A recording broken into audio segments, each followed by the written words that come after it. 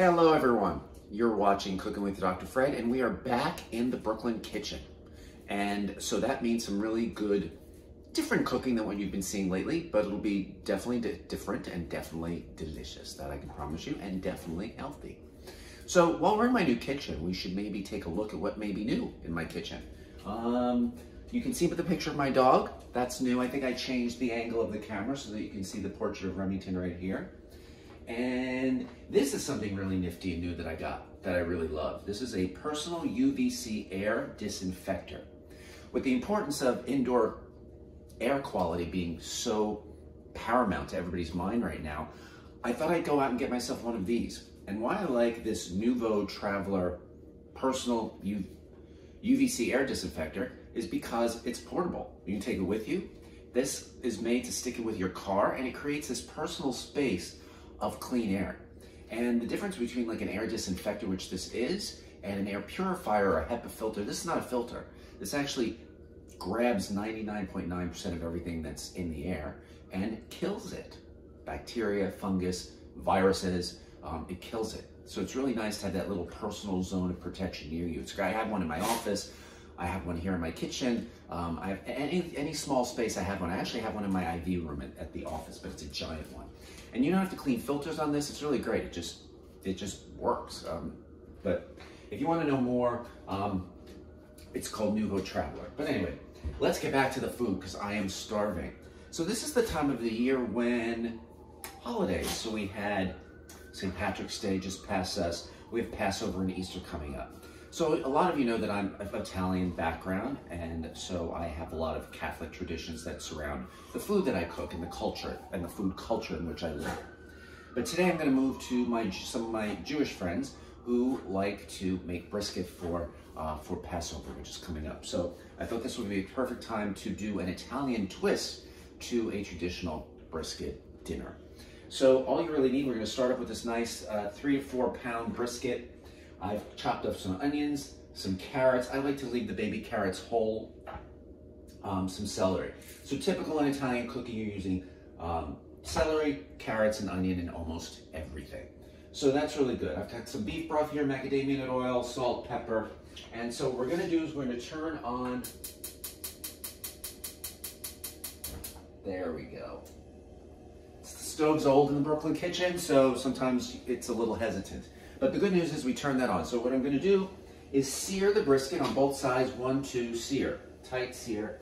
I'm going to salt and pepper it first. I'm going to salt one side. I heavily salt because a lot of the times you're going to lose a lot of this in what you're going to do with it. So we're going to do that. We're going to let this oil come to a nice sear temperature because you want it to really sear. You don't want to be afraid of having the oil be hot.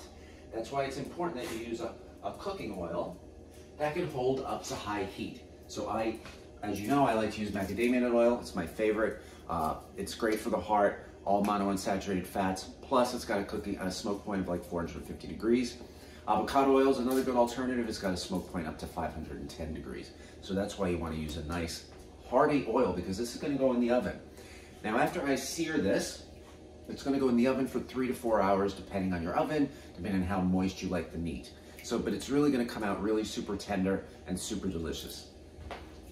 So we're going to let that heat up in a moment, and then when that gets hot, I'll put that in. And then really, you're just layering in the next steps. So you're going to layer in probably the carrots because they're going to take the longest to cook. Then I'm going to throw in the celery. Then I'm going to throw in the onion.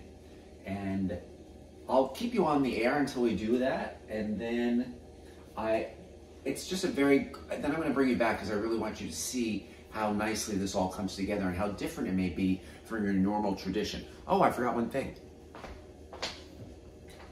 I forgot the wine. I'm going to actually use wine to cook. I know that might seem counterintuitive for you, but a lot of the alcohol content will just evaporate, as you'll see when we put it in the pan to do that. So this is nice and hot, so I'm going to turn the heat back up on that and get ready for this nice sound. I love the sound of something searing. Get ready. Hear that? I hope you guys can hear that. And yes, I did forget to put the microphone on. I am sorry, I will scream. So now that I put the other side in, I like to just salt and pepper this side.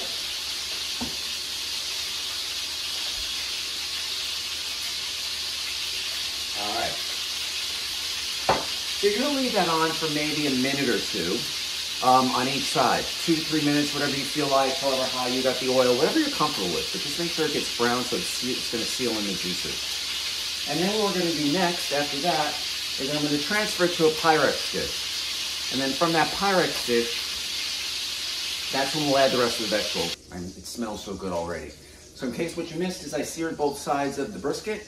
And now we're going to put the mirepoix, we're going to put the carrots, the onion, and the celery in there and let it, we call it sort of like you just get it a little bit translucent. So it'll take about 8 minutes to saute that. So what we're going to do is we're going to put that all in now. Oops, no, don't.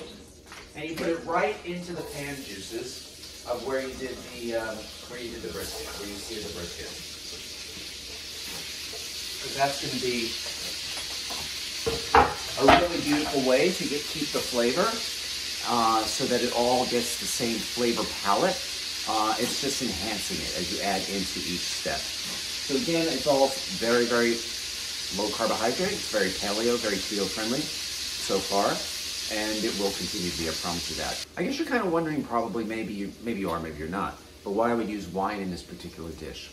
Well, the reason I use wine, and it's red wine I'm using, is because it will break down some of the chemical structure of the meat, and it will help to tenderize the meat, because brisket tends to be a tougher cut of meat. That's why you need to braise it. That's why you need to cook it for hours and hours and hours. Whatever your favorite family recipe is, I'm sharing my favorite family recipe of brisket tonight with you, and the one I'm going to be serving this coming Passover to guests who come to my home.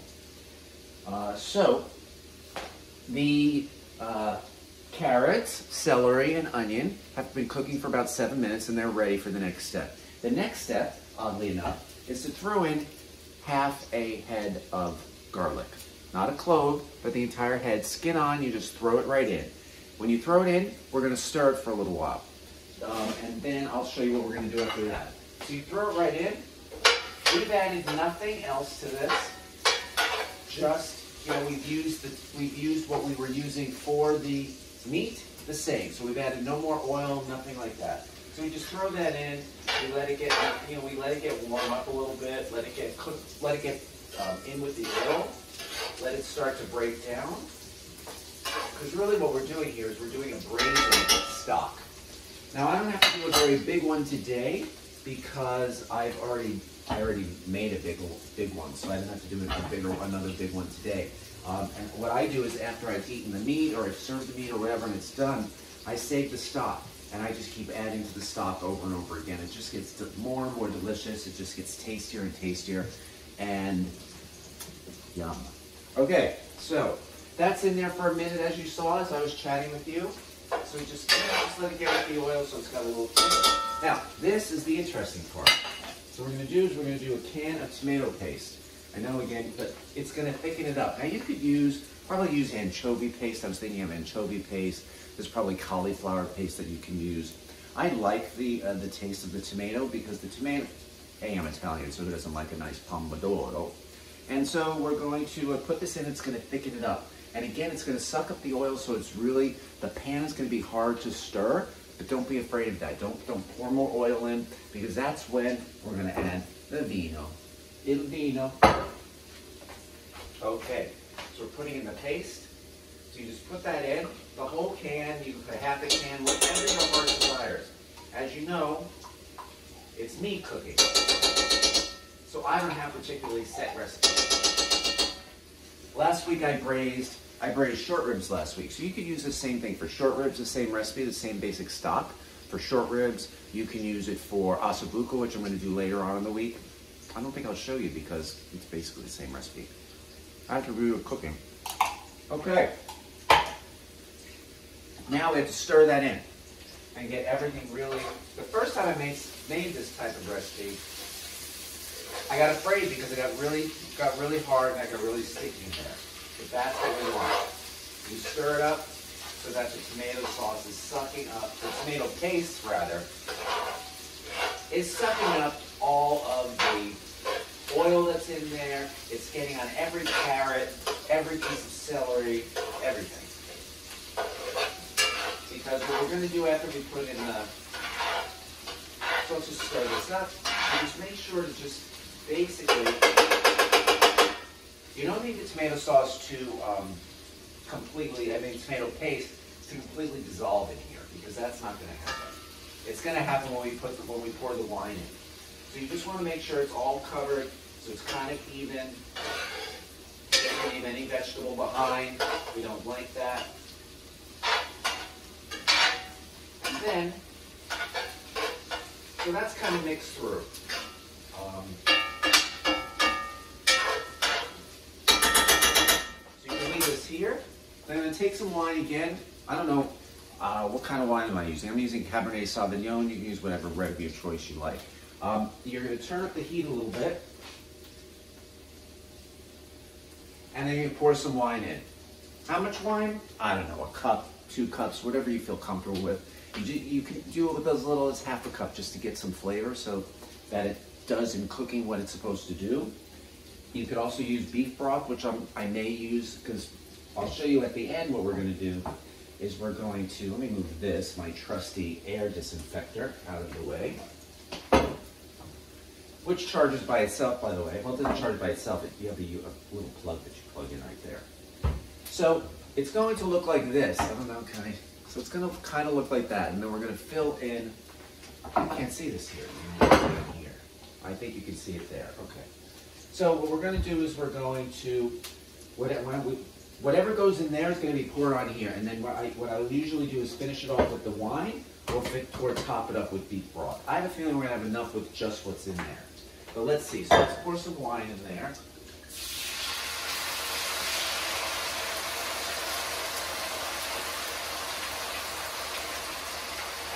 All right, so I probably poured in about that much of the bottle, so it really wasn't that much. Now this is when you're going to let the tomato paste thicken this up. Some of it will start to stick, but if you're using a cast iron skillet like I am, or you're using, see, a lot of it is already burned off, so I'm going to add in a bit more. That's why you kind of want to keep the heat high so that you can burn off this the wine when it goes in there. But you really just want, I guess basically you're making a roux. You know, you put the flour and the water together and the butter to make a roux. We're using oil, tomato paste, and some wine to make this roux. So it just gets thicker and thicker and thicker. And that's really, because the wine is really just all boiling off. Put a little bit more. Get it nice and thick. Again, don't be afraid, keep the heat high.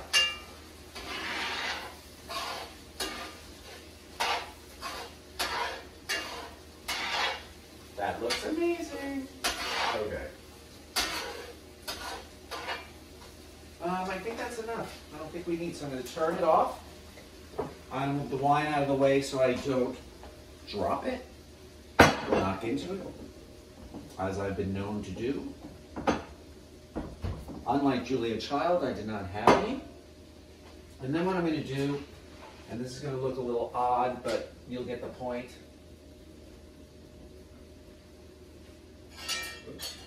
I'm going to pour this over the meat, and I'm just going to push it to the side. You'll see.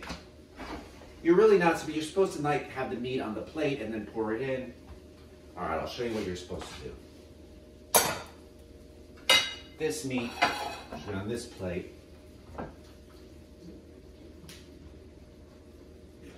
Like that. And then we're going to just do this. As you can see, this is pretty thick for half a bottle of wine. That's why you put the tomato paste in. Just want to pour it right into that Pyrex dish. Of course, you can leave it in the Dutch oven if you want and put it in the oven that way. Lots of good stuff to deglaze. Oops, that's not hot. I want this. I think what I'm going to do is this. I'm going to take some beef broth and I'm going to deglaze the pan a little bit. Proper deglazing would be over the flames, but I'm not going to put it over the flames. I'm just going to basically get the really good stuff off of there so that it pours into the pours into our beef brisket pot. So let's do that. Oops. All right, so while I put the finishing touches, I'll come back and show you what it's gonna look like before it goes into the oven. Remember, we've been preheating the oven at 325 degrees. Now, the brisket is in this Pyrex pan. I poured everything that was in the cast iron skillet into here. It's almost as high as it can go. If you wanted to go a little bit higher, you can add some extra beef broth, or you can add some extra wine, whatever you prefer. And then what we're gonna do, very good, very tasty, is we're going to cover with aluminum foil. And then we are going to put it in the preheated oven, 325 degrees. It's gonna take about 3 to 4 hours to cook this. So after every hour, I set my timer for every 60 minutes, and then I turn the meat over. That's only so that you get an even cooking on both sides. You don't have to do it, it's optional.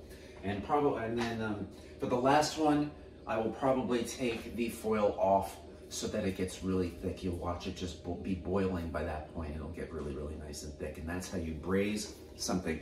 And I like the brisket like this, so you'll love it too. So that's just gonna go put in the oven, and then I will see you in 4 hours. Okay, let's see what it's gonna look like. Voila, delicious. And so you just take that out, cut it, and then there's nice vegetables in there as well. I can't wait to eat. It's been a long time in coming. And I'm Dr. Fred. You're watching Cooking with Dr. Fred. We're back to the Brooklyn edition.